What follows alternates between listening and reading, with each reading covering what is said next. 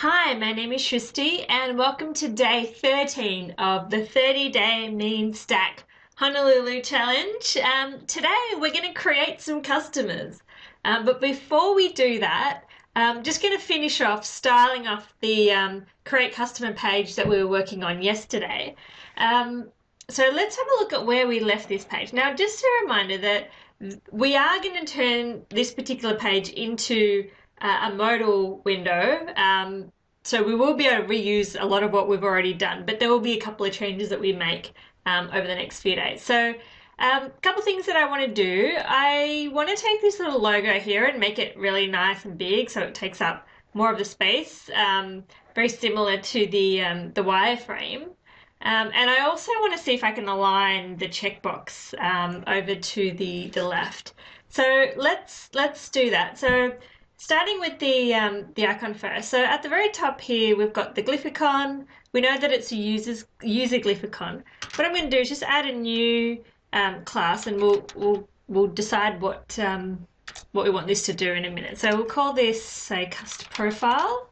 And the other thing that we want to do is we want to align the referred checkbox to the left. So jump down to referred, which is over here, and just add in a class next to that. Let's just call that checkbox left. Okay, so we've got the two classes. Now, in order to actually do something with those classes, we need to create a CSS file. We could reuse the CSS files from the other modules, but just to keep the modules nice and clean, we will create a new one. So if we go to public modules, customers, and then go to CSS, we see there's nothing in there at the moment. So we'll just go and create a new file. Just call that customers, and just make sure it's got a CSS. Okay, so within that file, so the customers.css, we want to put in the two references that we've just created. So the first one was cust profile, I think. And the second one was, what was it, checkbox left. Okay, so for cust profile, what I want to do is make it really nice and big. So we'll just change, all we have to do to make it bigger is just change the font size. So something really big, let's go with like huge, 250 pixels.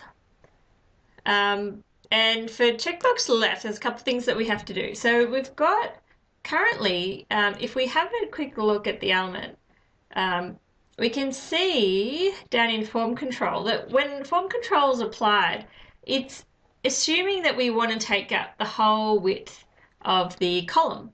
We can see that there's a width of 100%. So what we want to do is actually we want to narrow that down and just make that like 10% of the width of that column. So we'll go with width of say 10%, and we want to align text align to left. Okay, so let's save that.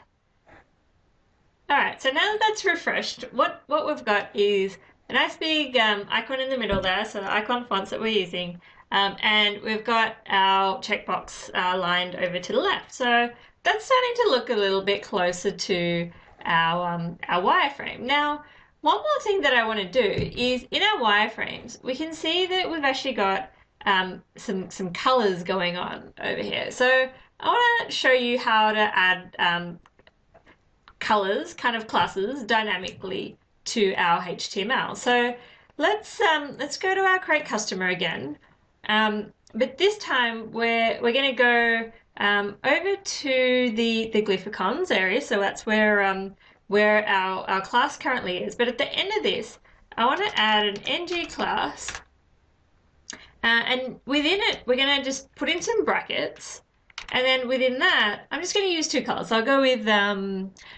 blue and red to begin with. So we'll go text primary, which is blue, but we only want it to be text primary if referred is true, Otherwise, we want text danger if referred is not true. So to make it not true, we just put a big exclamation mark. Okay, and that's pretty much it. Now for clarity, and sorry I don't have to scroll back and forward, you can just throw that on the next line and that will be picked up for you. So let's just go and have a bit of a quick play with that. And at the same time, the other thing I want to do is just create a couple of customers. Okay, so there's the text danger because it's not currently selected. And as soon as I select that, you see that it changes to blue. So that's a nice little Angular class kind of doing its little magic there.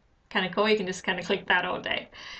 So let's create some customers. Now I'm interested to see, because at this point in time I haven't actually logged into the app. So if you were a betting person, would you think that we should be able to create customers without actually having gone through and signed up or signed in to our app? Let's have a look. So let's say I tried to save. Oh, there we go. So straight away the app's told me, it threw me an error message and it said, hey, user has not logged in, and it's taken me to the login page. So that's kind of clever. I'm not overly impressed that it let me get all the way to that page, but that's something we can work on.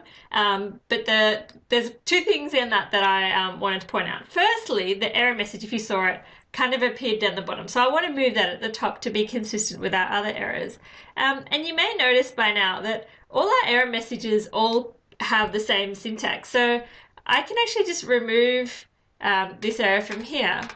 And I'll just go and grab one from what we had done earlier. So for example, when we looked at the users module, in authentication, in sign up and sign in, we put this big error at the top. So let me just copy that and I'll go to create and I'll just add that inside the row at the top. And that would just go all the way across the top of that row. That's kind of neat. At this point, just go ahead and sign in or create a user and sign into your app. Then we'll navigate across to the customers page. So cool. So here we are. Now the cool thing about having actually logged in, instead of having to navigate directly to the URLs, when we were going through the Yeoman generator, we asked for customers to be added to the menu. So we can get around by using the customer menu. So I'm going to go to new customer, which is the page that we've been working on. There you go. There's our lovely little customer. So let's go ahead and add a couple of customer records. So if I go to functional design, one of the customers we have is Ali Connors. So let me go and set Ali up. So Ali Connors, oops, say that she lives in Melbourne. And she's been referred to us. The channel that she came in through was, let's say, via Facebook.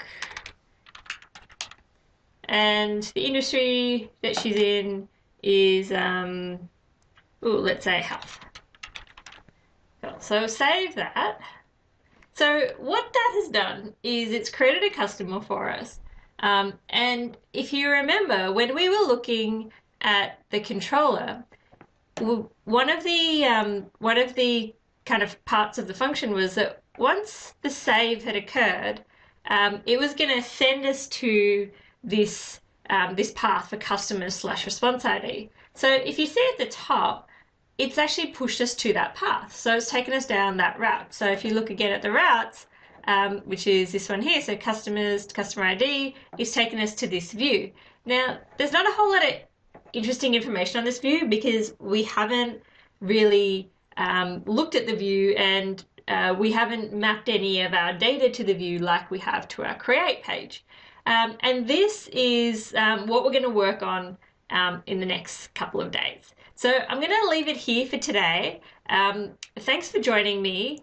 And yeah, please subscribe to the channel if you haven't already. And we'll kick off tomorrow. We'll have along the way explore a little bit of the Mongo Explorer and look at a concept that Angular provides for Chrome called battering. Cool. Well, I'll see you tomorrow.